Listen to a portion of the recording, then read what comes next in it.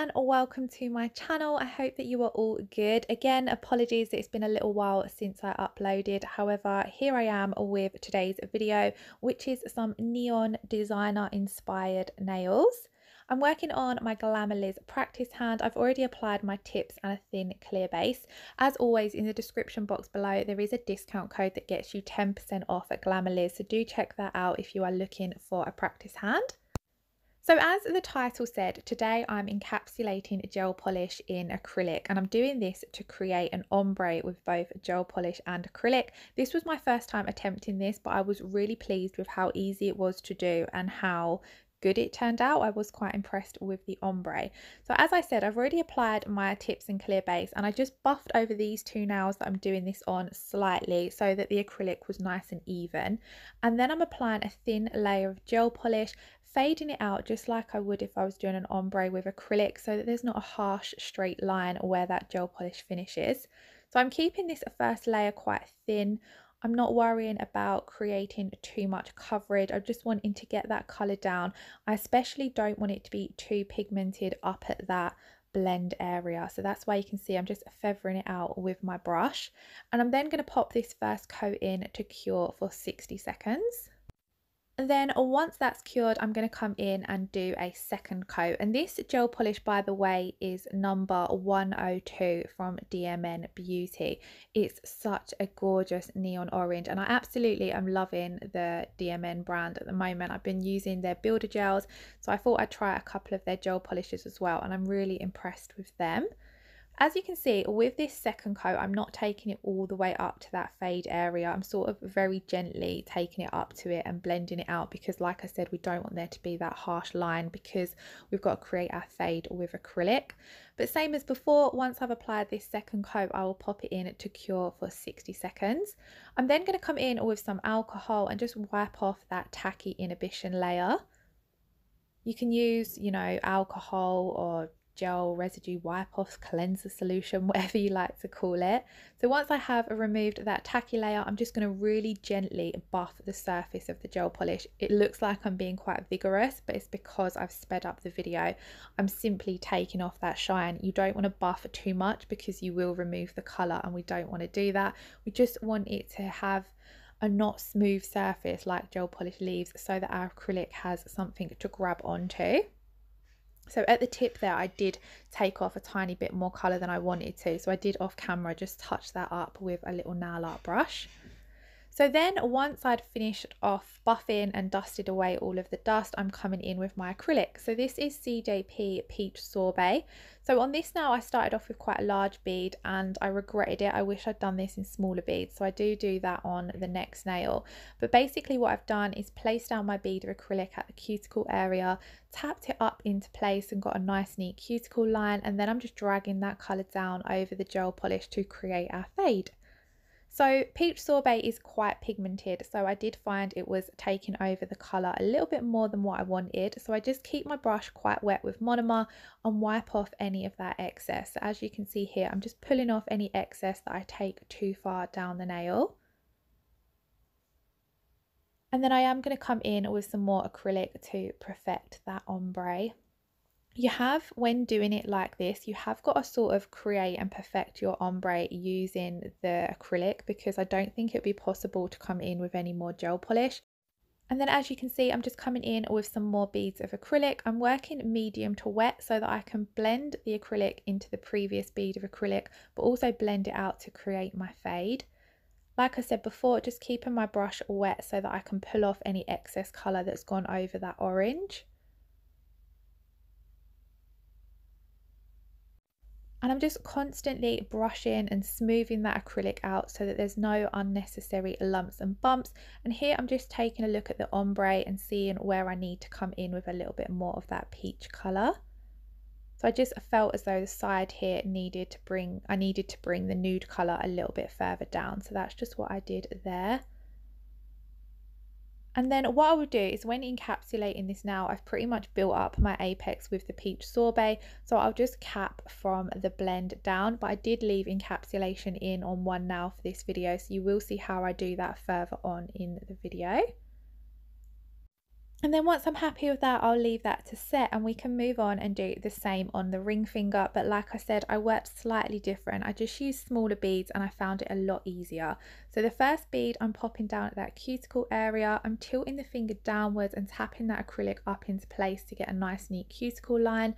And then I'm just dragging the top of that bead down to start creating the fade, keeping my brush wet so I can pull off any excess acrylic. And then I'm just going to repeat this process until I'm happy with the blend. So I'm just coming in with more beads of acrylic to build up that coverage at the nail bed area and just to create as perfect fade as I could possibly create. So as you can see, always blending out the back of the next bead of acrylic that I pop down, and then I'm just dragging the top of that bead down the nail.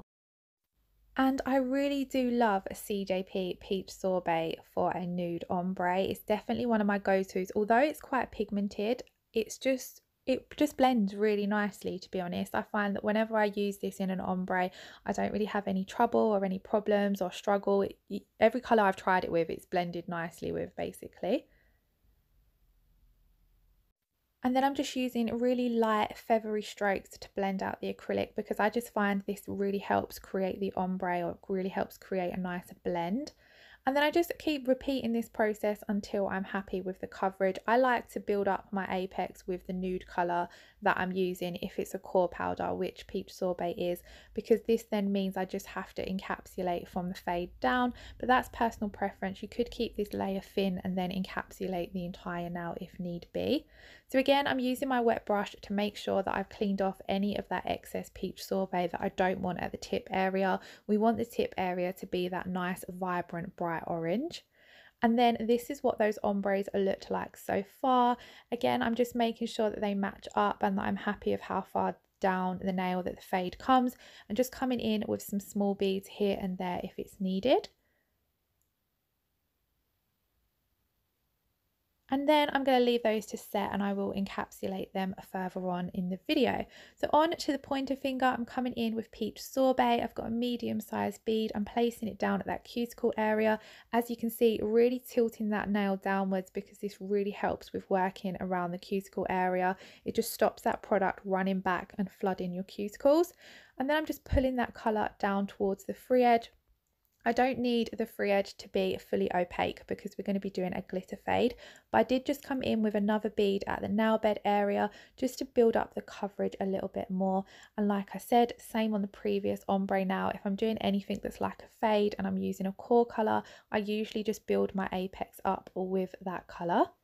And then I'm going to be using this gorgeous glitter from A&A Glitters. This has such a beautiful reflection to it. Just, it's absolutely stunning, especially for the summer.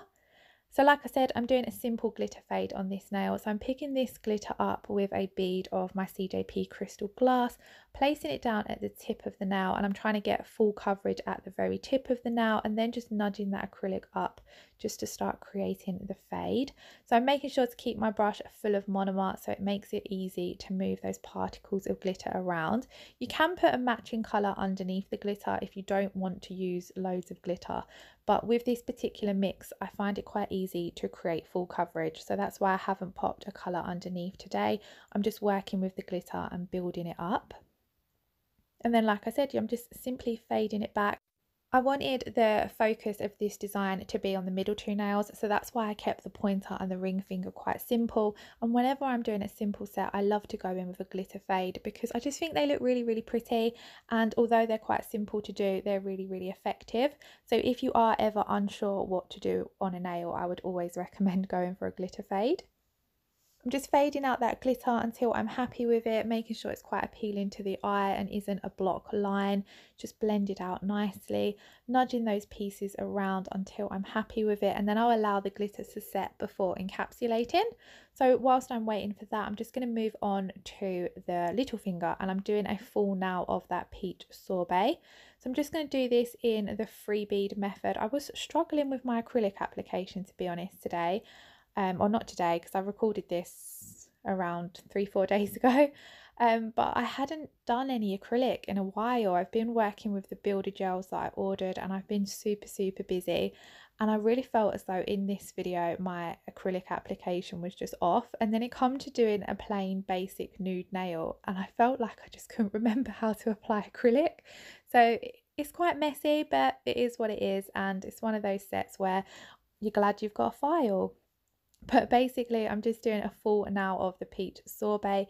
The video did cut off at the end. I basically come in and do this third bead of acrylic here, and then the video cuts off, but off camera, or it was on camera but it didn't show it, I did just pop another small bead down just to build up the apex slightly, because you'll see the nail does look a little bit thin there. But then we've jumped to encapsulating, so I'm just going to show you encapsulating on the one nail, but I just washed over the nail with some monomer, and then I'm coming in with my bead of crystal glass. Like I said, I cap from the fade down, so I've placed it down at that blend area, slightly blended out the back of the bead, and then I'm walking it down towards the free edge. Now the free edge of this nail was super thin, because all we've got is that clear base layer of acrylic, and then our two thin coats of gel polish. So I do come in and build up the tip with my clear acrylic, because even though I'm working on my practice hand, I like to make sure I'm still building up the correct structure. So that's what I'm doing here. I was just having a look and thought, nope, the tip looks too thin, and if this was on myself, it would probably snap. So I just come in with another bead of acrylic just to build up that thickness slightly. Just keeping everything as even as possible. I try to get my application as neat as possible so that there is minimal filing, but like I said, today was a bit of an off day. But once I'm happy with that, I did encapsulate all the rest of the nails off camera. I did also do all the filing and buffing off camera, and this is what the design looked like so far. So the two ombre nails, I'm going to be using some water decals, but first of all on the little finger we're going to come in with that same neon gel polish, which I think I said it at the start of the video, but it's 102 from DMN Beauty. As always, I will leave all the products I use in the description box below, so do check that out. I'm just going to come in with 2 coats of this on the little finger, curing each coat for 60 seconds. I'm just doing my best here to get a little bit closer to that cuticle. So as you can see, I'm just sort of wriggling my brush right up to it, and then I'll pop that in to cure. I'm then going to come in and apply the second coat, and I apply this exactly the same as the first coat, so I'm keeping it nice and thin. These polishes from DMN Beauty, the ones I've tried so far, are very highly pigmented, so you definitely only need 2 coats of them. And the only difference I do on the second coat with my gel polishes, I do cap the free edge, so you can just see there I slightly cap that free edge. And then we're going to come in and apply our water decals, and I just wanted to show you another way that I apply my water decals sometimes, especially if I'm doing them on myself, or if they're like the ones I'm using today where they're images that I might need to move around to get them into place. So what I'm coming in doing first of all is applying a thin layer of base coat. So I'm using the DMN rubber base, which is slightly thicker than your regular base coat. Usually if I was doing something like this, I would use a standard base coat, but I just had this one to hand, so that's why you can see I'm just going over it slightly a couple of times with my brush, just so it's a nice thin layer. But what I basically do is keep this layer wet, and I apply my water decals into that wet layer of base coat. So I've still soaked them into the water so that they peel off of their backing paper. These particular water decals are from Candy Nails UK, and here I'm just dragging it over my glove just to remove any of that excess water. So with the base coat down, it basically means you can move them around a lot easier because they're not going to yet stick to the nail, and it also means you can really push out any creases. So I find that with lettering like this, if you do have any creases in it, it really stands out. So by having that layer of base coat down, you can really push and manipulate them into place without worrying about them drying and sticking, or without worrying about the image getting ruined or tearing, etc. So I just find it a little easier. And then what I'm doing is I'm just using a gel brush just to sort of move that into place until I'm happy with how it's placed. Here I just come over the nail again just to make sure that layer of base coat was a lot thinner.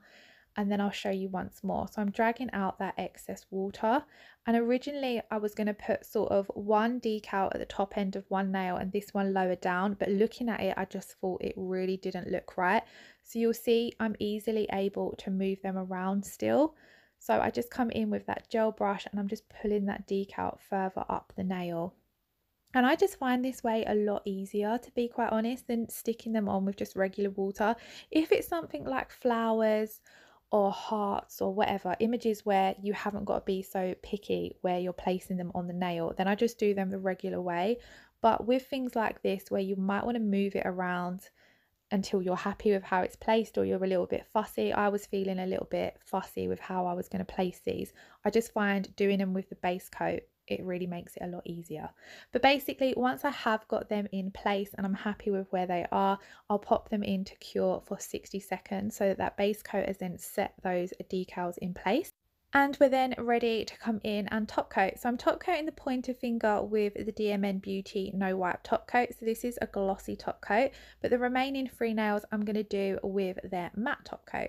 So I wanted the glitter nail to be nice and sparkly, but I did want the remaining 3 nails to have that matte effect. I thought I was just really feeling some neon matte nails, and then when I used the designer logos as well, I definitely thought these would look better matte. So I'm just applying a nice even layer of that to all of the nails, and then I will pop them in to cure for 60 seconds. And then guys, that's pretty much the end of the video. I really hope you all enjoyed watching. I'm sorry I haven't uploaded regular. I've just got a hell of a lot going on. When things calm down, hopefully I'll be able to upload a bit more consistently. But in the meantime, I'm just popping up videos whenever I get the chance. So I do hope you enjoy watching them. If you do, then please give them a thumbs up. And if you're not already subscribed, I would love it if you hit that subscribe button. I hope you're all keeping safe and well. I know a lot of my nail tech friends in the UK were back to work today, so I hope it is all going great for you guys, and I shall hopefully see you all again in the next video. Lots of love, take care, bye bye.